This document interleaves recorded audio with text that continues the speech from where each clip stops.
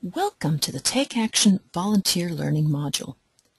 My name is Margaret Dennis, Director of Volunteer Resources for Girl Scouts of Southwest Indiana. Feel free to contact me if you have any questions about the material summarized in this module. I appreciate your time viewing this module to learn about Take Action. This online module is a synthesis of a much longer and complete face-to-face learning opportunity developed by GSUSA. In this online shortened module, we will review how the 3 keys to leadership work together to achieve our promised outcomes. We will review the key factors that define Take Action projects and how they differ from community service. You will gain a better understanding of the roles and responsibilities of girls, volunteers, and council in supporting Take Action projects, as well as how our leadership styles impact the experience. We will not cover Take Action as part of the award process, since we have separate modules for those. But it is important that you understand that the Take Action projects your girls complete to earn journeys prepare them for the Take Action projects they will complete as they earn the Girl Scout highest awards of bronze, silver, and gold. In this module, we will give examples of tools to identifying Take Action projects, but it is strongly suggested that you take the face-to-face practical class when it is offered. In those classes, you will get hands-on practice with the tools. So, let's begin. When girls join Girl Scouting, we promise them that they will embark on an incredible leadership experience. We use certain activities and processes to achieve 15 measurable outcomes. The end result? Girls that lead with courage, confidence, and character as they make the world a better place. Discover, Connect, and Take Action are the 3 keys in our GSLE model, and they are found throughout Girl Scout programs and resources. As girls discover themselves, connect with others, and take action to make a difference, they develop their leadership potential. It is this last key, Take Action, on which we will focus today. Through taking action, girls will learn to identify community needs, sharpen their problem-solving skills, learn to advocate, educate, and inspire, and realize that they can make a difference in the world. The Take Action key and its corresponding outcomes get girls motivated and excited about making an impact in their community that can be felt in the long term. Take Action encourages girls to think bigger and to address problems in such a way that they do not reoccur. And, perhaps most important, a Girls Take Action project changes the world in a meaningful way. When girls get to explore the root of problems and what steps might contribute to lasting change, they envision real results and gain confidence in their ability to create lasting change. They think of themselves as leaders who have the opportunity to make a mark. This is true even of Girl Scouting's littlest leaders, the Daisies. Giving girls the opportunity to explore and strive toward lasting change is a great learning experience that stays with them, even if the end result is not all they hoped for. For example, if cadets on the Amaze journey decide to advocate for a new Board of Education policy that would benefit girls, it would be wonderful if that policy were adopted. But even if it is not, what the cadets did was important. They spoke up and networked, and now they understand what it takes to influence change. To have an effective Take Action project, girls must first find out what the community needs. Girls will learn how to identify the root cause of the issue they choose to address. In addition, girls will undoubtedly face roadblocks during their projects, which means they will need to come up with creative ways to solve the problems that arise. And remember, a root cause is the origin of the problem. Take Action always attempts to identify the root of a problem, instead of simply addressing the symptoms. As they learn about the issues in their community and work to solve them, girls stand up for issues they believe in, influence policy, and identify ways to continue their projects into the future. Girls educate others about issues that are important to the community and inspire others to act. Girls develop leadership skills and use the knowledge they gain through their experiences to improve their community and the world. Like so many other areas of Girl Scouting, Take Action increases in complexity from the youngest grade levels to the oldest. Here are some examples. The daisies might just be able to name valued community people and places, while ambassadors will actually be able to conduct in-depth interviews and engage local and global partners when taking action. While it will be obvious how our communities will benefit from our taking action, and you may recognize many of the incredible benefits the girls receive as they feel empowered and develop leadership skills, perhaps you haven't thought of how our volunteers benefit, and even the council. But before we go further, let's define what is a Take Action project and how it is different from community service. Community service projects are a great way to help others and are still needed in Girl Scouting. But a Journey Take Action project takes that concept even further to make a longer-lasting impact. And when the girls work on Bronze, Silver, and Gold Award Take Action projects, they take it even further. When thinking of the difference between community service and Take Action projects, a good analogy is to think of the difference between giving a fish and teaching how to fish.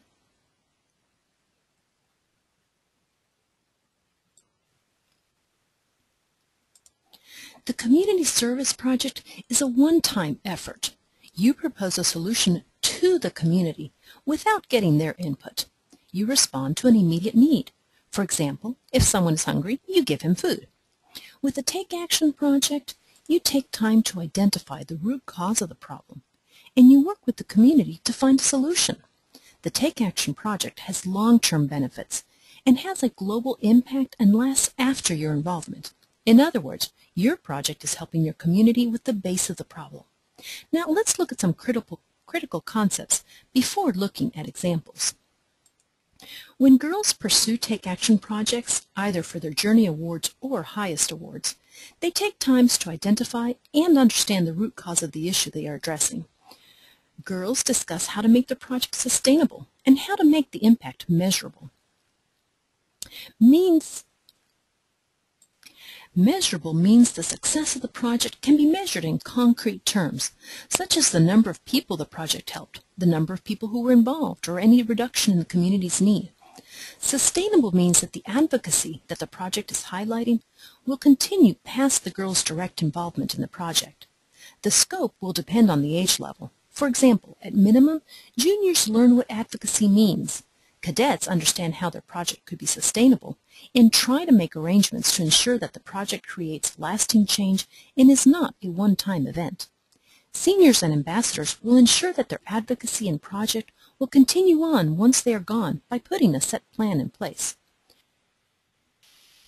Let's review some of those important concepts as you consider Take Action. The first is measurability. When you have clear goals and you have a way to know that you have reached them, then a project is measurable. You and the girls will need to consider how they will know they succeeded. So during your planning phase, be sure to answer how the success of the project will be determined, as well as how to measure that impact. There are many ways to do this, but you will want to consider it ahead of time so that you can plan for it. The next concept to keep in mind is sustainability. When you know and make arrangements for the project to continue after your involvement, then the project is sustainable. Have you ever seen a project or program that someone did and it has been neglected so it no longer serves the original purpose? Most times it is because it did not address the root cause or a plan was not put in place to ensure it continued. Many times the advocacy will be an education component or partnering with another organization so they will continue the plan of work.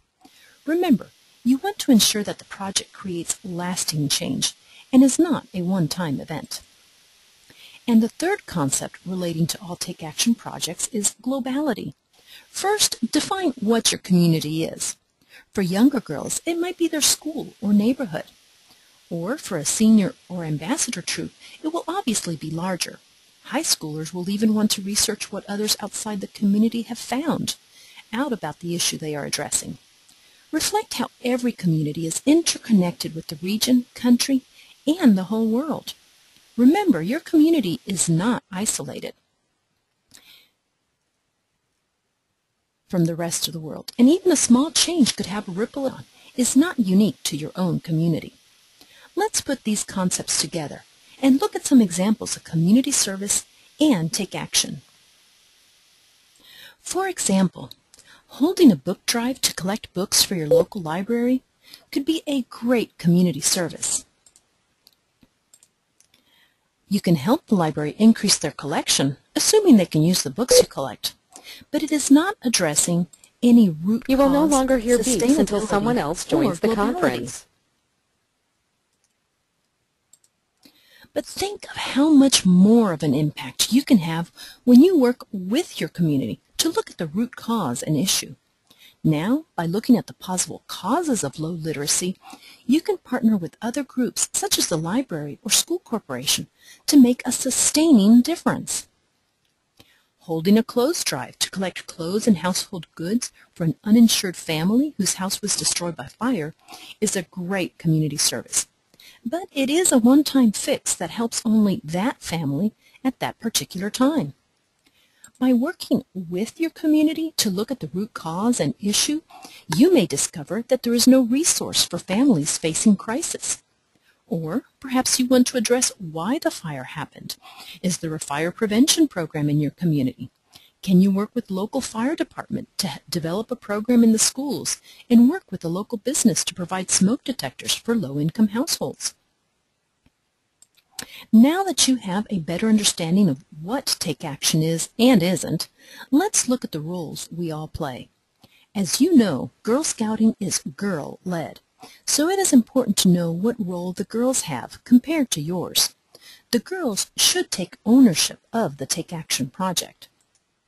As volunteers, you will work with and inspire a girl or team of Girl Scouts to make a difference in their community. You encourage girls to think critically, be open to multiple perspectives, investigate thoroughly, work cooperatively, and identify resources within and beyond their local community. In so doing, you are preparing girls for a lifetime of caring about others in their community and the world. Councils play a very important role in the award process, providing a reliable support system for girls and volunteers. Before you begin to guide girls to lead, you may benefit from exploring your own leadership. The four-player model shows four distinct kinds of action that a person can take in any group interaction. Some people direct, that is, they initiate ideas and offer direction.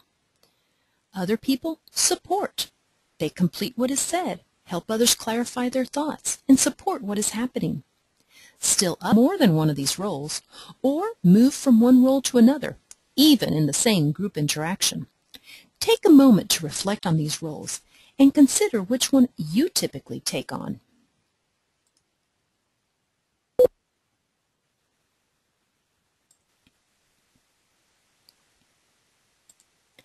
Consider when the roles are played well and when not, and understand how they might use these roles to facilitate the Girl Scout processes, girl-led, cooperative learning, and learning by doing. There are obviously pros and cons of each role. By identifying our leadership styles, we can better use this knowledge to support girls in Girl Scout activities. Make sure to keep those processes, girl-led, cooperative learning, and learning by doing, front and center. For clear and easily understandable definitions of these Girl Scout processes, see the What plus How Creating a Quality Experience, or How Girls Have Fun in Girl Scouting, pages of any Journeys adult guide. Another great resource is the reflection questions given in every Journey adult guide. So far, we have reviewed why Take Action is important and what it means, and how you as an adult volunteer can help the girls take leadership in the process. Let's take a quick look at some tools that you can use. Community mapping is a great tool and can be accomplished in various ways. Community mapping helps girls identify the sweet spot of intersection between community needs, their own interests, and realistic opportunities for improvement. Community mapping also gives girls a way to find resources and networking possibilities in the community. In the face-to-face module, you will get hands-on practice with this tool. Community mapping is a way of highlighting a community's assets, people, things, services, organizations, and businesses. A leader, be it girl or adult, assesses community resources in order to identify community needs and identify assets that might support the project. The key to making a community map is observation. Because a community is made up of people, girls are looking for the things people need to improve their lives. Therefore, the purpose of a community map, regardless of whether a community is rural, urban, or suburban, is for girls to identify the needs in their community and find resources that they can use for the Take Action projects. The aim of community mapping is for girls to find a project they are passionate about and that solves a problem in the community. Let's look at an example of one way community mapping might look. Let's say that you notice there are a lot of car accidents in your community and you want to explore the topic. You might research why car accidents happen. Some causes are distracted drivers, animal in the road, bad weather, signs that are not visible. Each one of these situations happens for other reasons. After looking at all of these causes, you choose one. Next, you brainstorm some organizations in your community that care about that topic or that are working around it. For example, if I choose the poor visibility of signs in the road, what organizations are working in these areas or who could be interested? The police, city, neighborhood association, and maintenance operation departments could be some examples.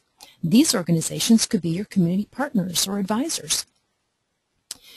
We have seen just one tool in a very simplistic way that can be used to help develop Take Action project ideas.